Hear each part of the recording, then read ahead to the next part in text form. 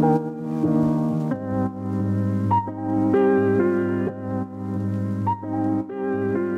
guys, this is my update on the BYD Seal Premium. Now I've been driving this car for almost 5,000 kilometers and I have signed up for Uber to actually drive as many Ks as I can in this car in a short period of time because I wanted to check whether it's doable, one, on Uber, and it will still make sense financially.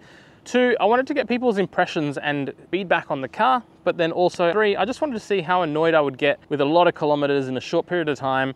And the only way to really rack up that many Ks and get yourself into many different environments and scenarios is by driving Uber. So that's what I've been doing on the weekends for the past few weeks, as well as doing my daily commutes and everything around town with the car. Safe to say I have definitely put it through its paces. Big shout out to the guys at Share EV. Now I am paying and renting this car, so it's not a promoted or sponsored review or feedback. But check them out. They made it easy for us to basically request for them to go and buy the car. We'll rent it and review it, and then they'll put it in their rental fleet for rideshare drivers and accident replacement vehicles. So make sure you check them out, shareev.com.au. They've got a bit of a fleet here in Brisbane, as well as several other cities around the country, including Melbourne, Sydney and Perth. Now, back to the BYD side of things. So this particular car was really intriguing for me. I did 95,000 kilometers in the Tesla Model 3 last year, and as much as I loved the ease of ownership for that particular car, there were a few quirks that really annoyed me, a few other things that I thought could have been better developed. Suspension around Brisbane was absolutely horrible because it was very rough and tough, and it was like driving a go-kart on a normal road. The handling was fantastic because it drove like a go-kart on normal roads and was very engaging and dynamic, but the real pain of it was when you just wanted to cruise or drive around, you felt every single bump around town, and that's just not what you want in a car that is a $60,000 car. So when I heard that the BYD was bringing out their Seal, I wanted to test out whether there was any advantage in going the premium option, which is this one, which has a 630 kilometer range from an 82 kilowatt hour battery pack, versus the Tesla Model 3 standard range that I had last year, which had a 410 kilometer range from a 55 kilowatt hour battery pack. You'll have to forgive me, I'll correct it in the comments. It's been a little while since I've been in that car.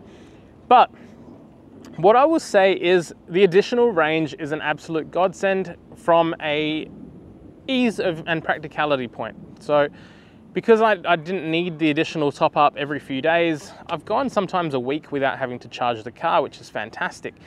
But it's also made me think, I never really was inconvenienced by having to go home, plug in the Model 3 last year and plug in every day. So what I would recommend is test out the standard dynamic version as well as the premium and see which of the two you prefer. I'm gonna request a dynamic from the guys at BYD, so I'll see if they'll lend us one for a review, because I'm really curious to see whether you can actually live with that car just as easily as you can live with the premium version that has the 630 kilometer range.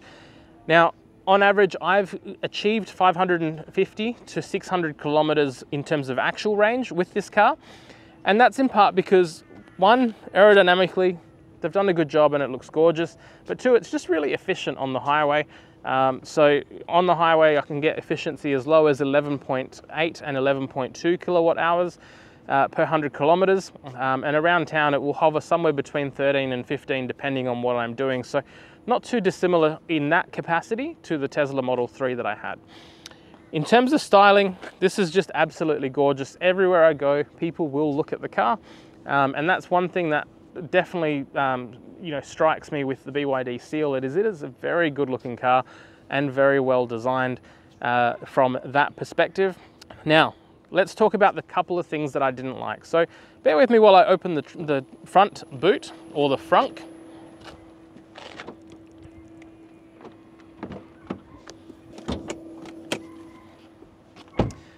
Now, one of the things that I have missed from the Tesla Model 3 is that BYD has gone with a much smaller cavity here. Now I have some sunshades for the glass roof that's inside, but this is the cavity that you get here, so it's not all that big for the space that's underneath here. In the Tesla Model 3, I used to be able to fit a carry-on suitcase in here. That's not the case with this particular car. You're going to be very much using this for shopping or just additional storage or any charging infrastructure that you might have that you need to bring with you. Sorry, charging accessories, not the infrastructure. And that's kind of what you're going to have fitted there. Windscreen washer fluid top-up area is right there. And that's kind of all you have underneath here, and a lot of plastic. So it would have been nice to see a slightly bigger front boot because that was really convenient in the Model 3. The other thing is it would be nice to have the release on the key. I know that the BYD has an app. It's just from a key perspective, if I've got to carry the key anyway, it would have been nice to have a button on the key just to pop the front boot just as easily as it was to do that in the Tesla Model 3 from the app. Moving around to the side. Styling has been fantastic. The door handles have been very, very easy to get people in and out of the car. None of my friends have had to question how do you open the door handle, because as much as the Model 3 door handles were amazing in terms of being like a fighter jet style push and pull, a lot of people didn't know how to use them. So these just pop out the minute you press the unlock button, and they fold flush when you lock the cars nice and easily. So it's nice and flush. If we were driving, they would also retract so that you have a nice aerodynamic surface as well. So once again, a very simple, very easy design for this door handle, similar to the Model S in the early days versus the Model 3. Now from an Uber perspective, this was interesting because I drove a Model 3 for a while, and that was the big thing. How do you get in? How do you get out? Because it was just not traditional in the functionality, and it got really tiresome when I was testing that car out for a long-term review on Uber on how that would actually function. So that's that part there. Moving into the back of the car. Now this is the space that everyone gets in, and where I've had the most amount of feedback. Now, legroom, as you can see, is tremendous. The front seat is actually in the convenience feature setting, which means it's the whole way back currently to where it would normally be versus where I actually would sit. So if I'm sitting in the front, it's actually slightly forward. You still have some pockets and holders all through here, but it's a very spacious rear seat, and a lot of people comment as to just how much room there is in the back. They love the glass roof. And other side to that is they love all the soft touch materials and just all the nice finishes along the doors. And they're holding up relatively well, given that this car has now close to 8,000 kilometers on top of the original kilometers that it had after I picked it up and rented it from these guys. So it's very impressive from that side. And it has a coat hook just located on both of these two doors to make it super easy for people to put a coat on there. If you are somewhere where it's not Queensland and you're not dying in humidity every day. So let's check out the back. Now with the back, one of the great features is that it's actually wide enough and tall enough to fit two suitcases in the back without too much trouble. In the Model 3, it was kind of a tight fit for anything bigger than two medium-sized suitcases. However, the Model 3 did have one advantage, and that was this space underneath here was actually big enough for a carry-on suitcase. Now in this car, you could get a carry-on duffel bag, but you definitely couldn't get a carry-on suitcase in here. And it's quite full with all of your other charging gear as well. So you're limited on a little bit on the room there. But overall, it's a pretty reasonable boot space. Given the amount of additional space there is in the back seat, would have been nice to maybe just make this a little bit deeper or a little bit further forward so that you could have a little bit more space in the boot, and then it would have been a perfect car. So that's probably the only commentary I have on this. But boot going up and down, it's seamless, it's nice and easy, and zero issues. Now, charging. As you can see, we've been charging here while we've been filming this review. We came here at 34%, we filmed another video. We're now at 68%. We're down to 30.4 kilowatt hour speeds in terms of the charging, and that's a mixture between the car and also the charging station here. This is actually one of the older Queensland electric superhighway chargers. And being tritium, they are a little bit hit and miss with their reliability and speeds, but it's doing all right. The one thing I'll say is I've tested this car for the first 2,000 Ks as if I was publicly charging and I had no infrastructure at home. Now, I don't know if I would recommend the car to someone that doesn't have the ability to charge at home, where it's nice and easy to reverse the car in or pull the car in, plug it into your electricity at home and experience a more affordable charging rate. A lot of these chargers around Brisbane and around Australia in general have started increasing in price quite a bit. as electricity prices go higher, and it's now getting more and more expensive to charge. So at some of the chargers, on average, it's been between $50 and $60 for me to do a 5% to 100% charge on this car, which has an 82 kilowatt hour battery, to do 600 kilometers of driving. Now, in a conventional hybrid vehicle, that wouldn't have taken anywhere near as long and would have been much quicker and much easier. So that's where I would talk about pricing as maybe something that you need to consider a little bit differently. We've talked about fast charging, let's talk about home charging. So if you had this car and you were able to charge at home, this is a fantastic way to save money on your daily commute and have a very comfortable car still. So on average at home, you can experience some discounted electricity rates from some electricity providers that will give you a rate of as low as 8 cents a kilowatt hour charging between midnight and 6 a.m., which means you could charge this car for around $6 to $8. So depending on how much charge you had left when you go home, but somewhere between $6 and $8 is what it would cost you to do 600 kilometers of driving. Now, if you have a standard electricity rate, so me at home, I charge with Ampol. With their electricity plan, I get 26 cents per kilowatt hour. So that means that this car will cost me somewhere between $15 to $20 to charge to get that 600 Ks, depending on how much charge I have when I get home. So a fantastic way to save money on those longer trips, but definitely when you're out and about, if you're relying just solely on public charging, it may not be the best option for you. So with that, let us know in the comments what you think about the charging options, what charging option you would use, and overall, if it's a car that you would consider. The things that I wanted to point out, and this is a very picky side of things, and it's because I'm trying to be as transparent as I can in this review, right? So there's not many things that have actually troubled me about this car. It doesn't make any squeaks, it doesn't rattle. The build quality is incredibly good. It's way better than the Model 3 was. The Model 3 squeaked and rattled and made all sorts of noises.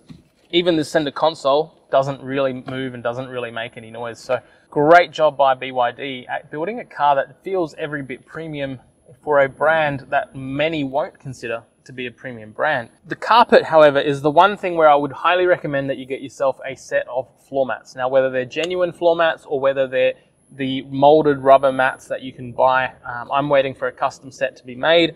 So that's the only reason I don't have mats in here, and I apologize that at the moment the carpet is not so clean. I've experienced a bit of wear and tear that I've started noticing on the driver's side around where my foot would normally rest, just underneath the brake pedal. Now, my shoes are standard sneakers. They're not work boots, they're not high heels. If you were wearing work boots or high heels, you would probably experience a lot more aggressive wear and tear in such a short period of time. By contrast, the passenger section has next to no wear and tear, and that's the bit that gets used very infrequently. So you can see that it's just a little bit of wear on a daily basis for the driver's side is going to give you a very different experience when it comes to how that car actually goes. Now, out of all the cars that I've ever owned or reviewed or even experienced used vehicle reviews, I've never seen the floor itself or the carpet wear out so quickly in a brand new car. So that's the one thing I'd recommend. Get yourself a set of floor mats.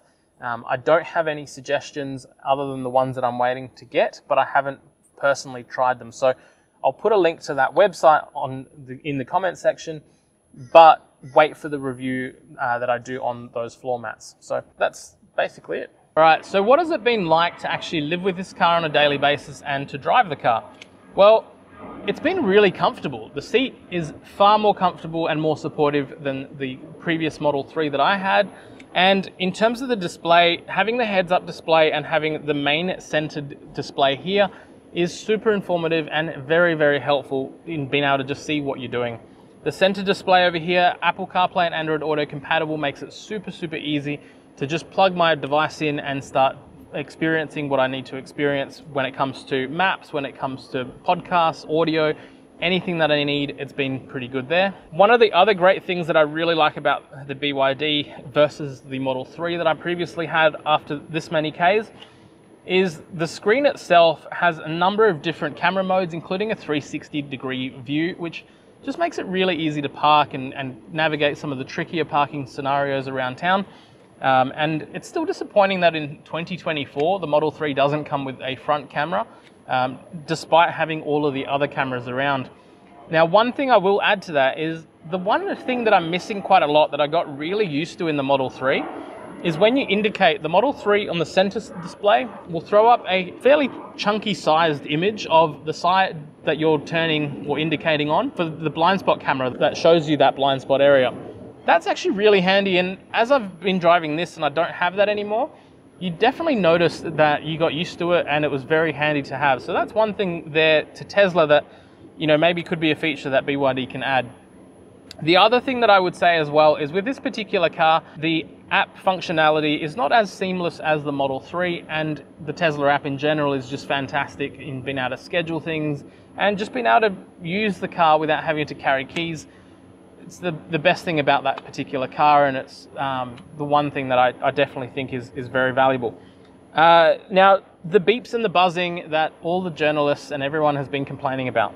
So you can turn off quite a few of those. The main beeping that actually comes is telling you the intelligent speed limit alerts, and that's basically the cameras reading the speed sign in the area and telling you that you're doing 62 in a 60 zone, and that's when it starts beeping. So you can actually turn that off. It will still display the speed, it will just turn off the audible warning. So that's in the settings, and you can easily get that changed. So you're not really going to have to worry too much about some of those kind of pesky things.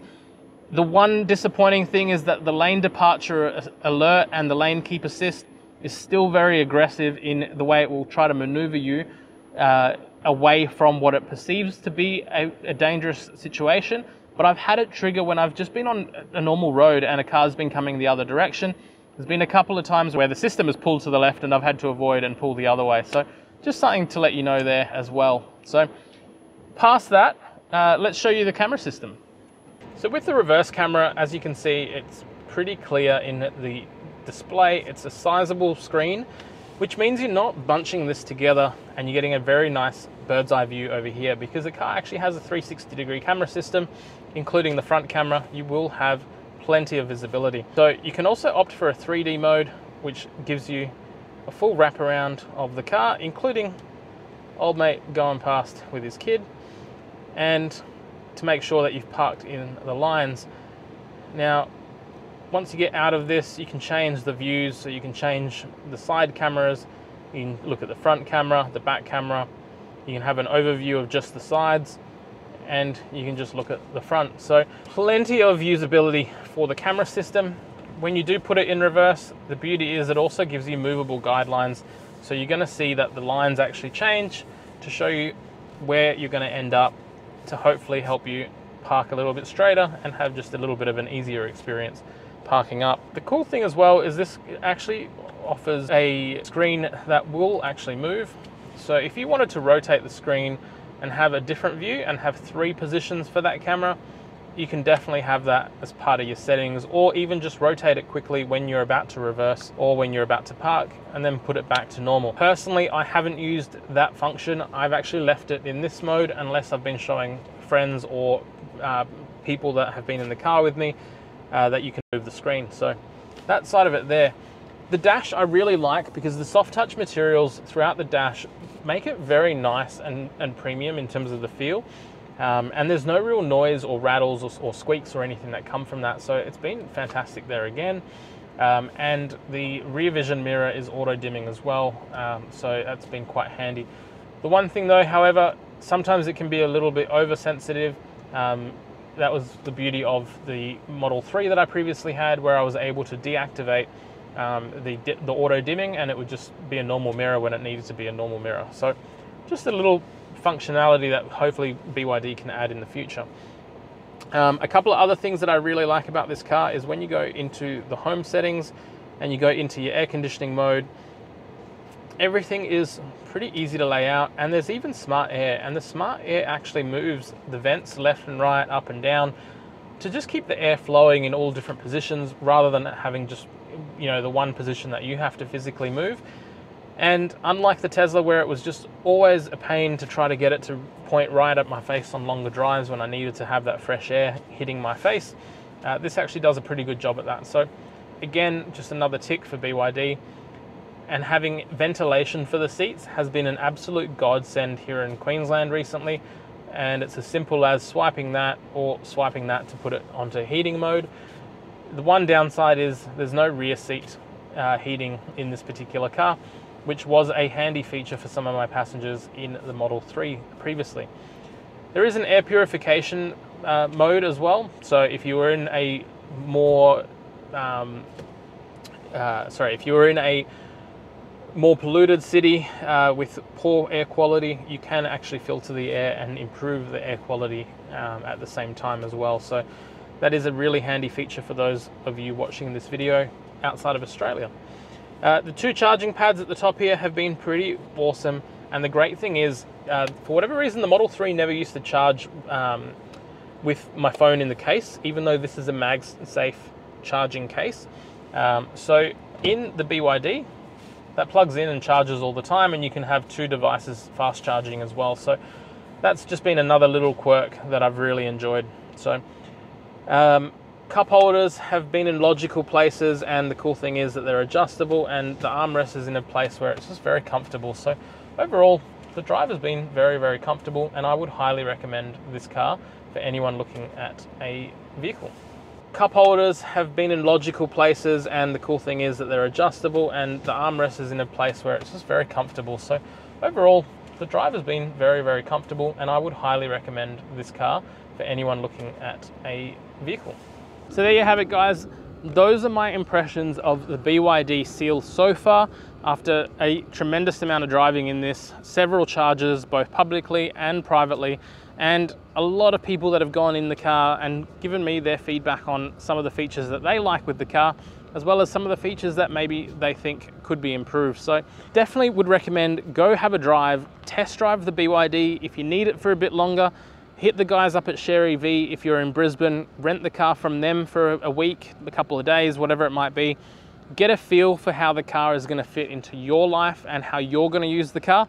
Because as great as some electric cars can be, they're not going to fit into everyone's life as seamlessly as they might have into mine. Public charging, as I said, depending on what cost you have access to in terms of your electricity, public charging may be a little bit cost prohibitive for you, but the car itself is just fantastic in terms of every other way.